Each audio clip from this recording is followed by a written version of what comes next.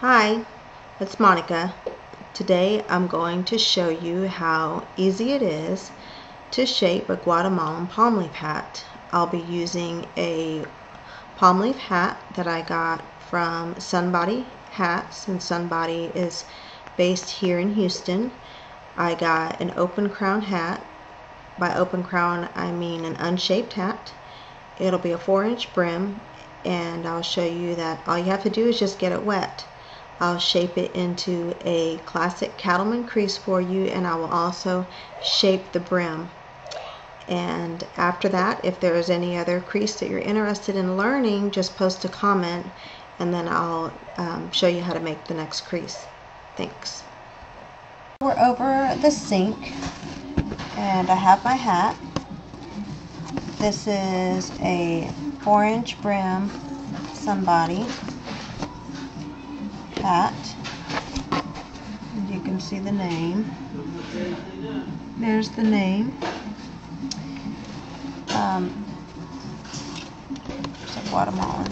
Bring it up close so you can see. So, and I'm in the kitchen sink and I'm about to get it wet.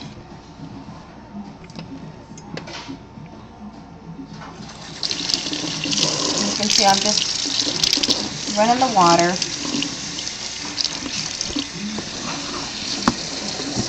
I'm going to get the whole hat wet.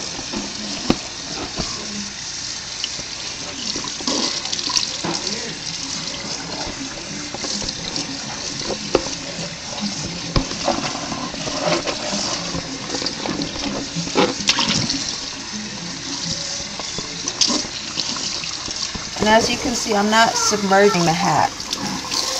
I'm just making sure that the hat is completely wet. So, if I wanted to, I could have filled the sink with water and just dunked it into the sink, but I don't have to do that. So now we're in the sink. And what I'm going to do, this is the front of the hat here, this is the back, and I'm going to press on both sides, press it in.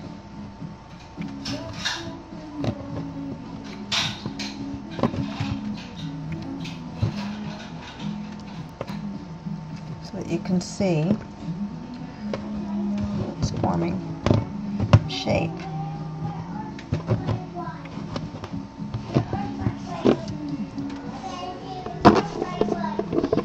And I'm just tilting it a little bit so that I can see how it's coming out in the front.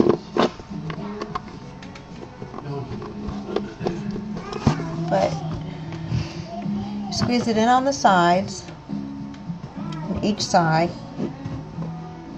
and you're going to want to make sure it's even. So you can see that's fairly even in front. And then we're going to press the center in. Press it down.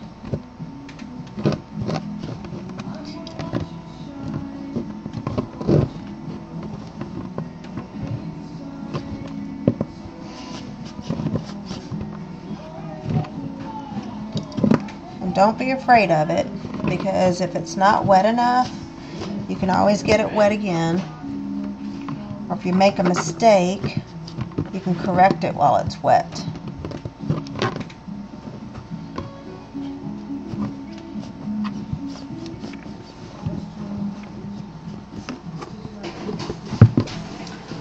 So there's the crown. And I'm just going to turn it towards me so that I can see if it's even.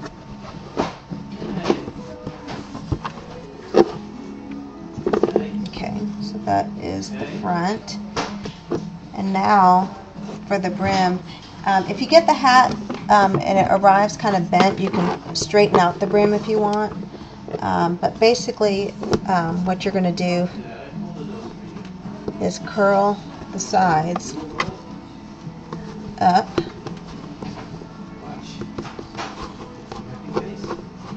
and you want to use your hand, kind of cup it and curl it. If you want to bring the front down, you use your thumbs.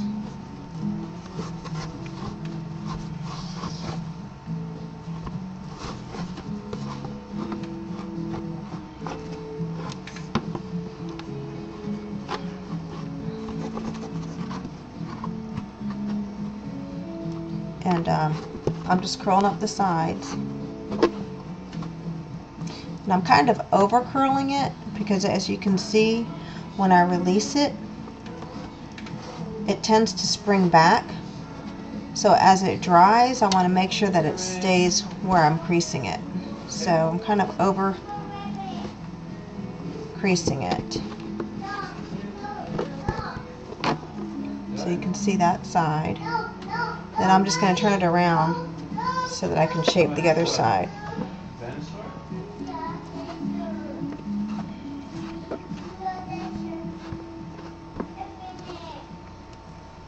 And I'm giving it a firm touch.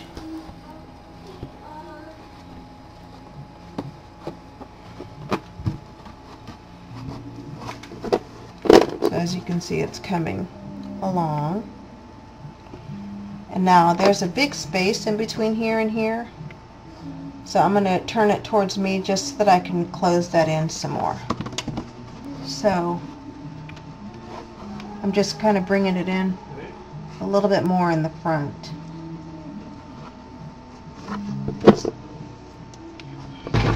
I'll try and do it from this angle so you can see a little bit better.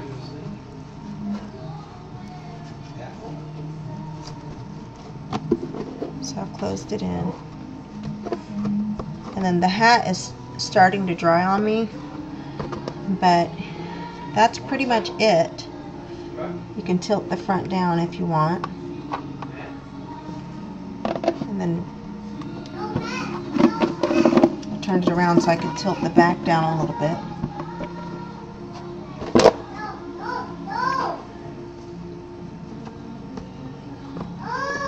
But that's pretty much it. It's fairly easy to do.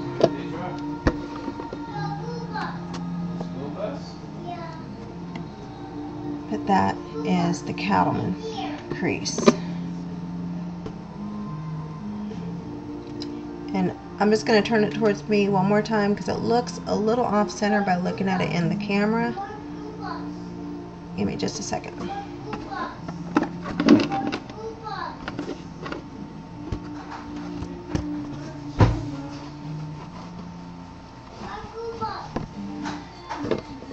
But that's pretty much it. You just use your hand, you kind of cup the brim and squeeze, and I'm just got my other hand on the sweatband. I mean, my fingers are on the sweatband, and just cupping it in like that. And I'm holding it from the crown of the hat so that you can see, but I'm just holding the hat from the underside and cupping the brim of the hat with my hand.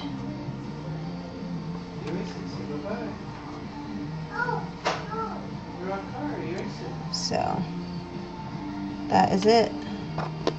There's the cowboy hat. Now if you're wanting to do something a little bit more aggressive on the sides, like a taco crease, then what you'll want to do is you'll want to curl the back up more. And by that I'm kind of pressing down with my thumb to put the curl in. Let me turn it around so you can see. Kind of giving it more of a curl because the taco crease tends to start like right in here, in this area. So you have to give it a really good curl. And then I'm giving it a good pinch. And this is going to require two hands because the taco crease is pretty sharp on the sides. And you can see what I'm doing. And I'm pinching the corners.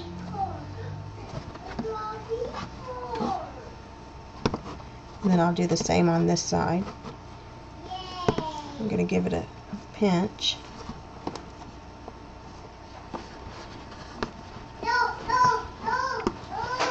And all I'm doing is pressing or putting a crease in here, a real firm one.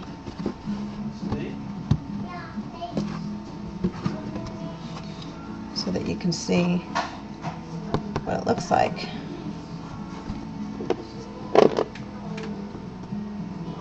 Let me bring it in some more.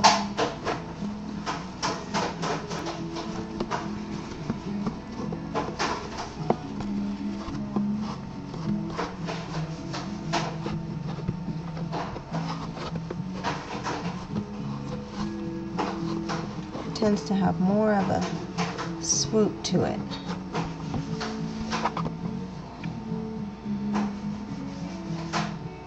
Move it back so you can see. So you can see that side. This side still needs to come in some more. It's trying to come undone.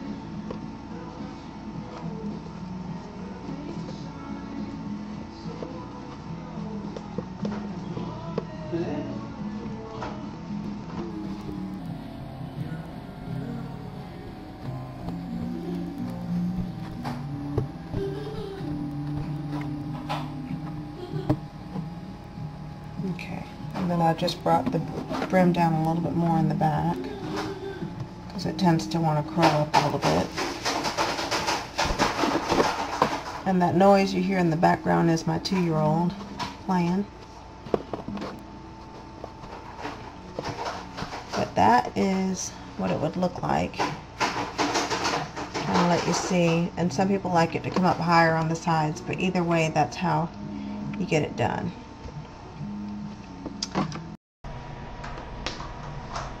Okay, so here is the shaped hat. It's it from the side, in the back.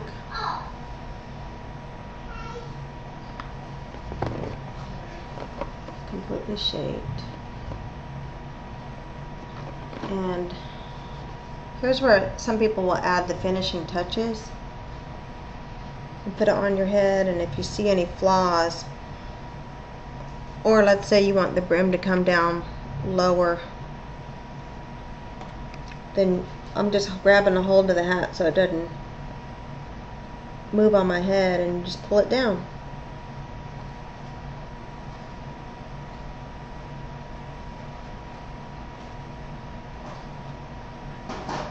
And I'm trying to get the curl to start from this far back and bring it down. So I'm using my thumb to kind of help me create a curl. So as you can see, it came down a little bit more in front.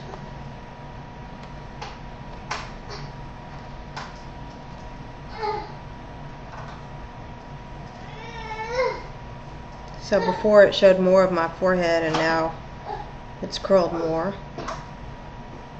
But that's pretty much it. This is a 4-inch brim, Cattleman crease, Guatemalan palm hat.